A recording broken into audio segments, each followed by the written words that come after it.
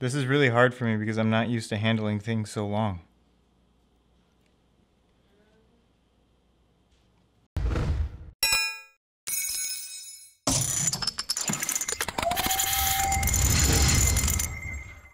Welcome to George's Gadgets.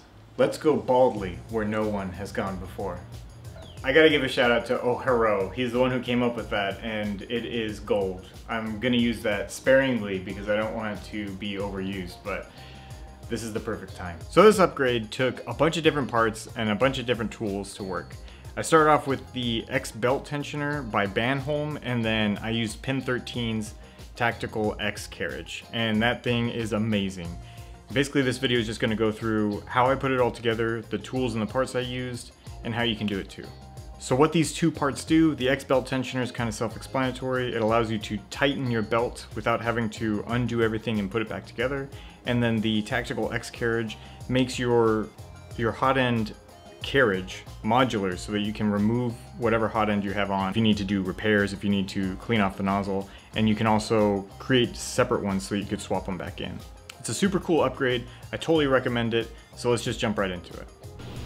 All right, so these are the different parts that I will need for the Tactical X extruder. I have my Jst Connectors, some brass knurled inserts, various cables so that I can create the correct connections, the ceramic heater for the E3d Hotend, and I'm using genuine E3d Hotend, but you can get clones off of different websites. I just like E3d, so I want to support them. This is going to be my drag cable, and I'm going to need to model connection for it. And then I have all the different parts for the Tactical X that I printed out previously.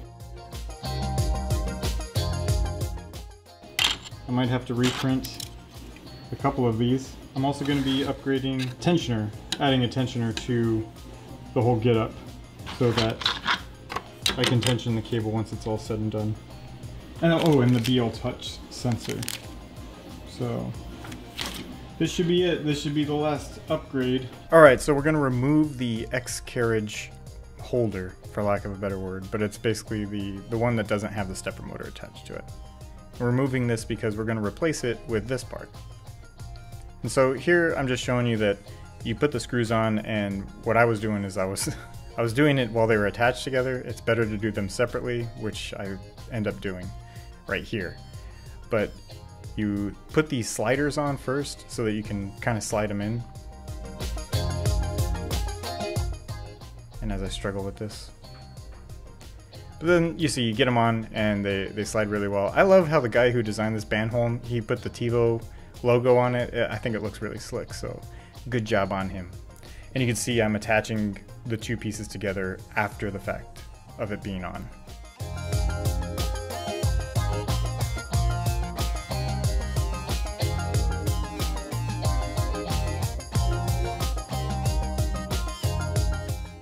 I use a Harbor Freight screw kit that I have, but those are M4 screws. I prefer hex cap M4 screws, but I was working with what I had. So then you replace the wheels back on and make sure that they're nice and snug.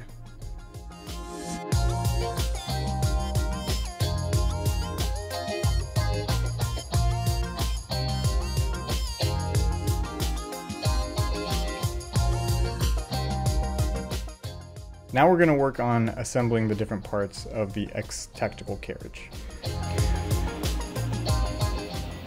Alright, so to get these in, what you do is you place the brass knurled insert, and then you put a screw into it and you just screw it until it starts pulling it through. Alright, so here I'm placing all the knurled inserts where they're required to be, and like I said before, I'm just pulling those in by screwing in a screw. And then you got to remove the old X carriage because that's where we're going to be putting the new one, obviously. And this is me intensely looking at where I placed the Z end stop on the new X carriage. Alright, so that's going to wrap it up for today. I didn't work on it as much as I wanted to, but there's a lot of learning involved for me because there's some new parts that I'm using that I've never used before, like these Jst Connectors. And then also my buddy Byte Pen Studios, he helped me solder this when I initially got it. I've never soldered a thermal sensor before, so I need to basically test on that. I have a couple that I can work on and figure out if I know how to do it or not, but I've set up my workstation because tomorrow I have work, so I set it up so that as soon as I come home I can start working on it again. Alright, so I'm back from work. I decided that I wanted to try and test different soldering techniques that I saw on different YouTube videos. I'll actually link those videos down below so that you guys could see where I was getting this stuff from. The previous solder joints that I've done, they bend a lot, they're kind of blocky. Sometimes they broke through the heat shrink wrap that I had on them, so it didn't work out very well. So I just decided after watching a couple videos of people trying out and practicing a bunch, I had some extra wire and that's what I wanted to do. These wires are going to be used for the heater cartridge, and I'm just practicing soldering because I didn't want to screw up like I've done on past soldering jobs. So what I do is I just put a little dab of solder on the soldering iron and let the heat disperse and then pull in the rest of the solder. So I'm back for work after working on this for the second day in a row now, and I ordered some more parts that I needed. I'm waiting for them to come, but I want to work on the few things that I know I can work on right now. So I haven't calibrated the BL Touch yet, so I can't tell you how good it works. But what you do need to know is that in order for it to work on the Tevo, you need to swap out the pins. And I've included the diagram that I followed to be able to do this correctly. This desk is a wreck, so I'm just gonna go ahead and Alright, so everything's set up again. What I finally figured out is that I can actually use the wire that came with one of the DuPont connectors sets that I got. It's a 28 gauge wire, and from what I read online that a lot of people use that. It's really thin, so I'm worried that it might overheat, but I'm gonna test it and see if it works. After waiting and buying parts and needing more parts, I'm just gonna try and work on the things that I can. Same thing with my soldering. I decided that I needed to practice crimping before I did the real deal. So I just practiced a ton on all of these different DuPonts, and I used just some extra wire, and I feel like I'm confident enough to move forward and actually do the real deal. So this is my first time making something like this. Interesting trying to learn how to do it. Let's get started. I'm gonna move on and hopefully finish at least the BL Touch connections tonight.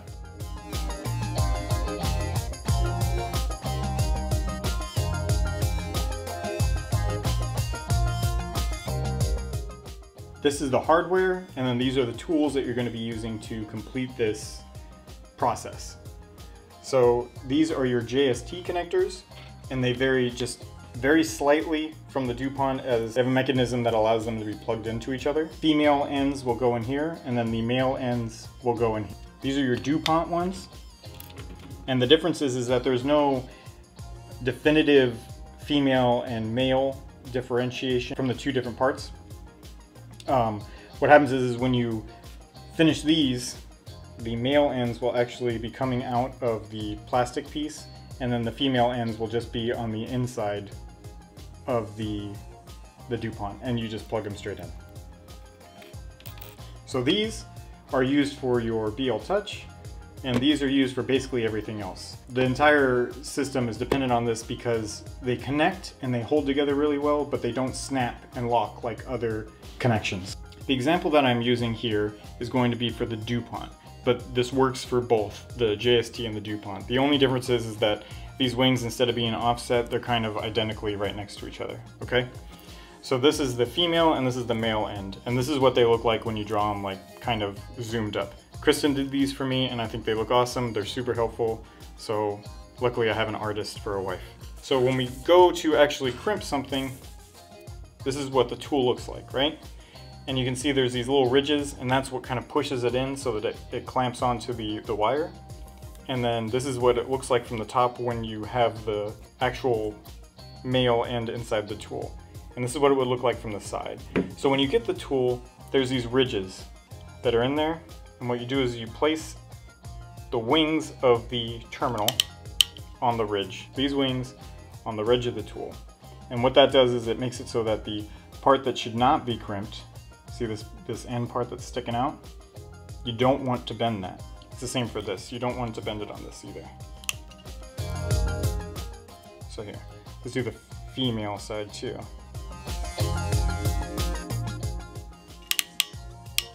Alright, so that sticks out like that. And that makes it so that when you go to plug your male end into the female end, This is perfectly untouched and it'll slide right in. I'm not trying to make this sexual, it sounds really sexual. Okay, so we have this all set up, right? It's sitting on the ledge, it's ready to go, so what's next? So now we need to strip our wire. You want to make sure that your wire is stripped so that the insulation doesn't pass the wings, because that's where it's going to grip. And then you want your copper to not pass into the terminal. You want it to be pinched inside this rectangular section, right? So it's so this tiny little rectangular section right there is what you want the copper to be in. In order to do that correctly, you kind of measure out or guesstimate where you want the copper part to be, and you strip that. All right. And I already have one set up and in the hopper ready to go. I'm using a smaller gauge wire, so I'm going to put it in the smaller gauge tool, and you put it so that the opening is facing up. Okay. Opening being these wings. These wings are facing up, and up on the tool would be where my thumb is. So that's up. All right. Then we take our newly stripped wire, we slide it into where the terminal is, and then bam. And that's pretty good without with looking through the camera. But you see the insulation is crimped on the first part, and then the copper is crimped inside the rectangular part. So it looks like this when you zoom up. The wings are crimping the insulation, and the copper is crimped right there. And then you plug it into the connector. So after you push in the male end, it would look kind of like this. And then if you were to push in the female end, it would look like that.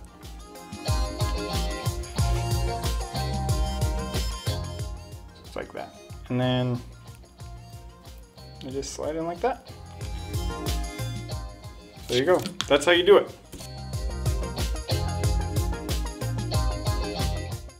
The reason that I paused on this is because I've been working with pre-connected JST terminals, and the wire gauge isn't the exact same one that I wanted. To fix the issue of having a bunch of different wire gauges throughout this whole printer, I decided to purchase these, and I will leave a link in the description below. What this is going to do is it's going to help me connect the hot end and connect the fan, and then also the thermistor, because the BL Touch is done. And I'm going to assemble everything and test it out and see if it works today. But I'm just going to jump into it. I want to get this done tonight, so here goes. Day, what is this, 4 now? Kristen? I don't know, it feels like 4. At this point, I felt like I was finally getting into the home stretch, so I was able to work on the hot end. I felt more confident because I had the Jst connectors and I didn't have different wire gauges going through. So this is me setting up the E3d Hotend. And I eventually changed that because the length of wire that I included was too long and I had to reduce it. But it ended up working out in the end.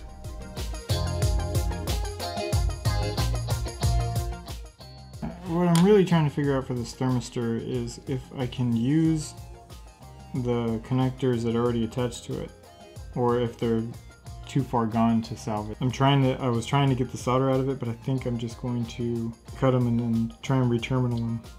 So messed up that one. Luckily I have a spare because I had 2 hot ends, but I'm gonna use this one now. I'm just moving on.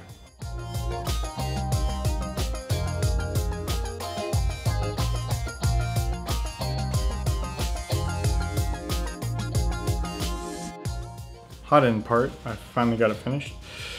This is it. Got the BL Touch on there.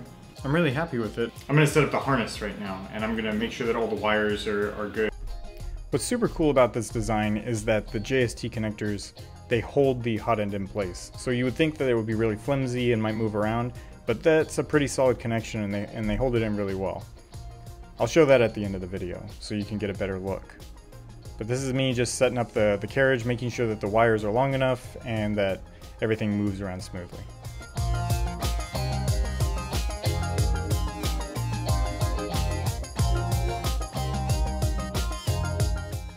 Yo, this is it. This is the end of it. So I'm putting on the cable. I'm gonna put on the cable chain. I'm gonna put electric tape around this little fan piece so that it can actually stick inside the place that's supposed to, because right now it just falls out.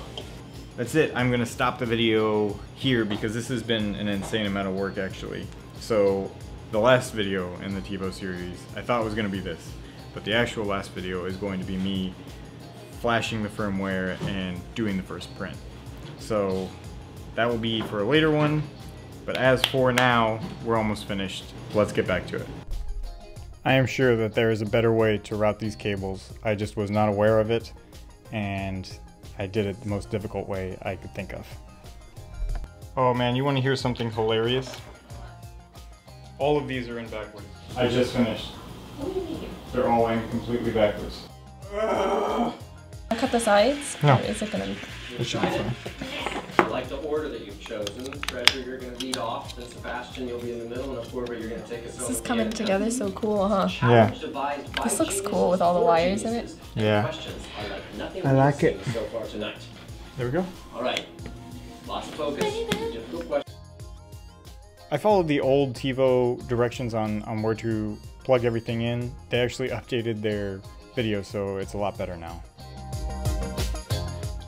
Alright, pardon the mess everyone. This has been a long 4 days, so everything's just kind of everywhere. Over here.